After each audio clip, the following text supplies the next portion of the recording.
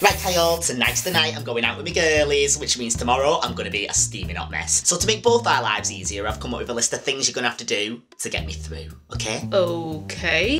First of all, before I even wake up, go straight onto Facebook and look for any pics that are surfaced of me where I look anything less than a perfect prinny and untag that shit. Report to the Facebook police if you have to. And then you're going to have to get my phone and delete any cringy texts I've sent to exes, workmates, that fit guy from the coffee shop, and please, for the love of God, let me wake up naturally. Do not disturb. But when I do, I'll need a constant supply of coffee and painkillers. Anything too weak will be sent back. Throw in a surprise sugar if you will. And please remember, my head is going to want to fall off. So communicate with me not so much in words, but more in chicken nuggets and chips. I'll probably need some sort of sick bowl by my side, because let's be honest, an house fire's the only thing getting me out of bed. And of course you'll need to hold me back if I do vom. Back massages are essential. You'll also need to find me a series to watch on Netflix, something not too emotional because I'll be in a fragile state, but something that'll distract me from the impending doom and recurring taste of Jaeger bombs. Oh, and a big one, check me online banking and break the news to me gently. In fact, if I've gone over my overdraft, I don't want to know. And last but not least, call in work and tell them I'm not coming in Monday due to my own death. Have you got all that? Or, just a thought here, Laura, you could just take it easy and not get yourself in such a state in the first place.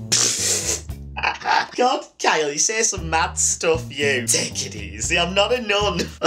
Oh, you do make me laugh. Don't wait up. I'm getting off me flawless face.